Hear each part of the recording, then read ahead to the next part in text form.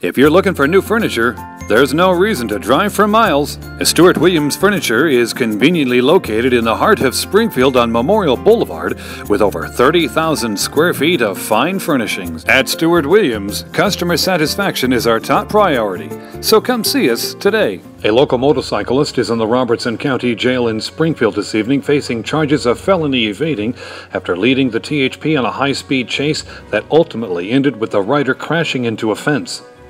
Trooper John Mark attempted to make a stop on 3 motorcycles. 1 pulled over, 2 continued on. He got in pursuit of the 2 motorcycles. They cut down several back roads, then got on Highway 76 up to speeds over 100 miles an hour. He canceled the pursuit. He stopped pursuing. A few minutes after he stopped on the pursuit, call was put out by the county of a motorcycle in a fence.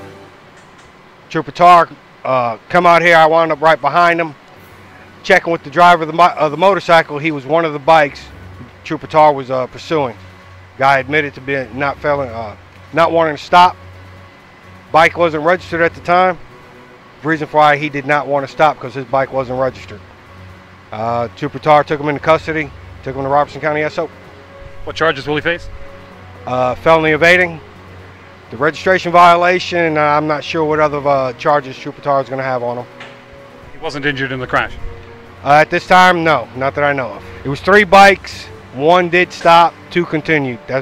Trooper Tar was chasing 2 bikes and broke off the pursuit again once it reached speeds over 100 miles an hour and 76.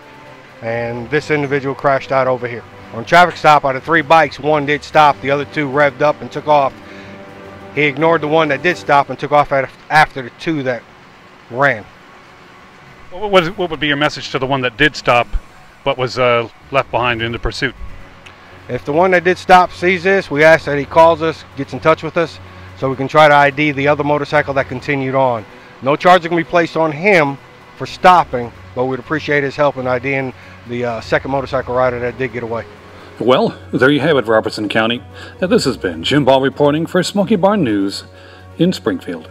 How important is your health to you? If it is important, then you'll want to stop by our Serenity Shop in downtown Springfield. They're right across from the Robertson County Courthouse, and they have all kinds of products and services for both you and your pet. Organic supplements, great coffee, all-natural pet food and pet treats, essential oils, and more. See a link to their Facebook page below this video.